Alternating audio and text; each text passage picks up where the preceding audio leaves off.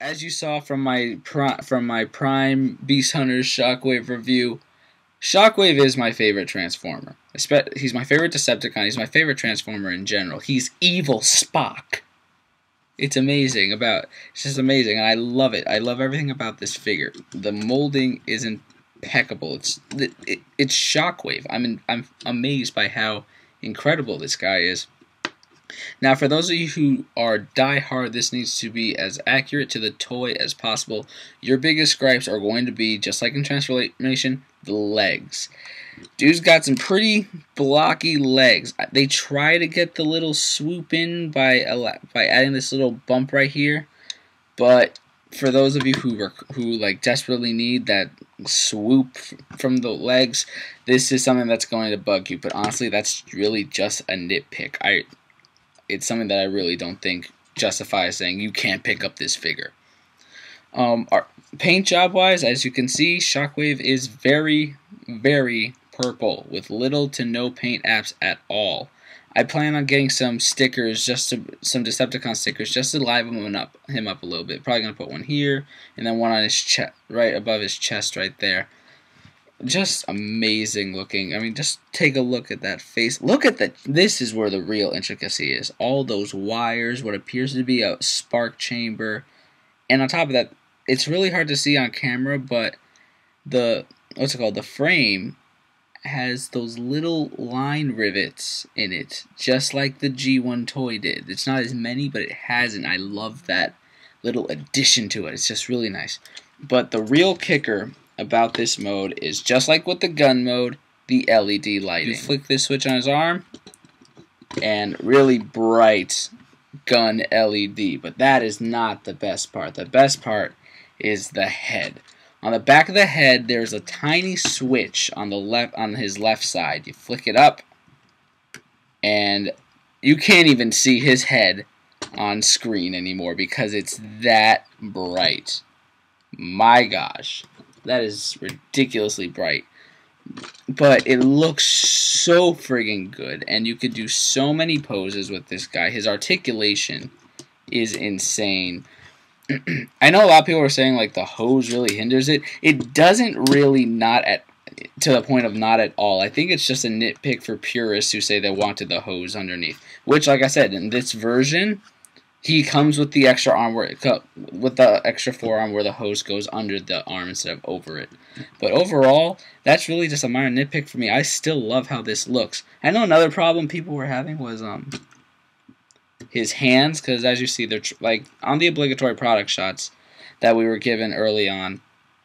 They were solid color. They were not translucent. But this is more of a G1 toy homage when it comes to the hands. The G1 toy had translucent purple hands, and that's what they were doing with this one. And I gotta say, for translucent plastic, this is pretty damn good translucent plastic. Like, these fingers, I feel, have a longer shelf life than the Masterpiece Soundwave's finger has, and that's saying something. Here, let me just give you a good look. This is much more for a G1 show accurate look. When I get the parts, I know I'm going to switch the translucent hand. I'm not entirely sure if I'm going to switch out this one, because from what I've heard from other reviewers, the LED light in his arm does not work with this one, simply because look, it doesn't matter how bright a light is, light doesn't go through a solid plastic piece. So I don't think that the light will work for this one. I'm obviously gonna try it, and if it does work, I'll put up an update video. And as for the extra hose arm, that is really split into a bunch of little parts, and that also comes with it. I'm not gonna do it because, even though I guess that it's more show accurate to have it go under it, I actually don't mind how this looks. I actually really like it. But that being said, let's just talk about articulation real quick. And my gosh, this is all you need to hear. If I can... Oh, wait. I mistransformed him. I did not fix that leg. Okay, now, this is all you need to hear.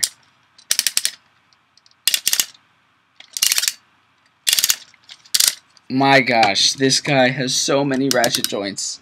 He's got a ratchet joint right there. He does not have a ratchet joint there, but he has a ratchet joint right here. his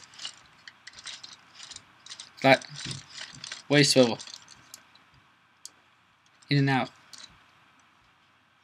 Just awesomeness. Head's on a ball joint. He can look up, a little down, side to side. And then as for his hand, the pointer finger is articulated. The middle finger is articulated at both the mid-knuckle and at the knuckle. The ring and pinky, they are individually articulated at the first knuckle, but they are fused together at the lower half of the finger. So they kind of pulled a Starscream on him. Kinda. Okay, when it comes to Masterpiece Transformers, I actually don't own many. I actually only own one official Masterpiece Transformer, and that is my Toys R Us exclusive Thundercracker. And this is the only thing I can really compare Quakewave to. But you know what?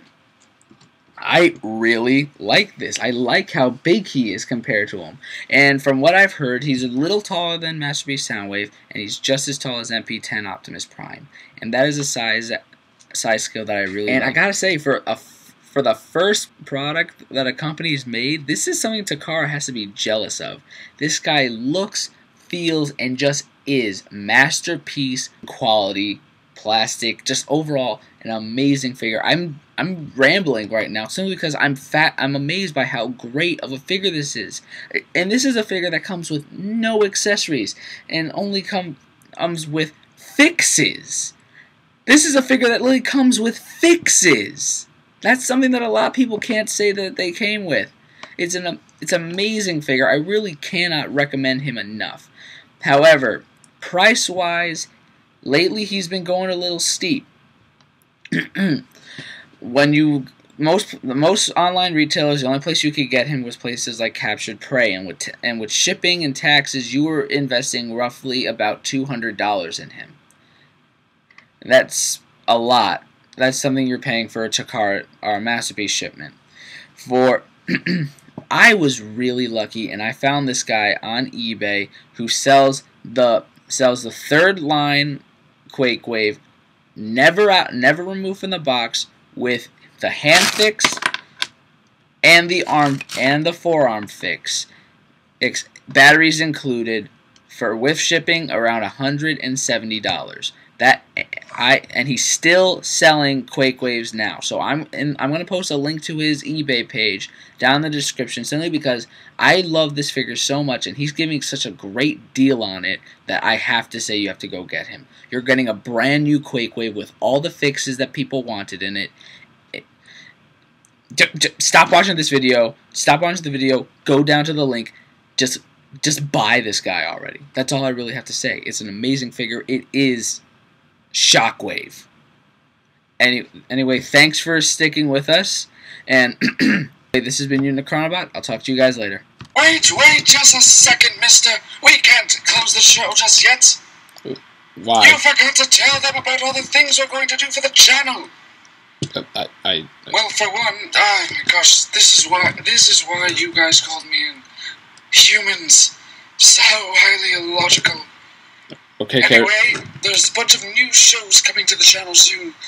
Since I am now around, shall have my own show. A show about comics, love, life, and television shows. I shall be reviewing the best and worst of Transformers comics, and at the same time questioning some of the choices made in the movies and series of Transformers. My god, I'm gonna be digging through a lot of crap. And you, this guy over here, he'll be bringing back the Playroom, and Lexatron's Masterpieces will continue, as well as our other reviews. Anything else? There will also be skits, comedy, laughter, all the logical things that you guys come to our channel for. And if you do not, I'll hunt you down. I will find you, and I will kill you. And yes, I know I sound like Liam Neeson. He's a boss. Go see Taken 2. Is that it? Yes, that's it. Alright, turn off the channel now. I'm done talking to these humans. So illogical.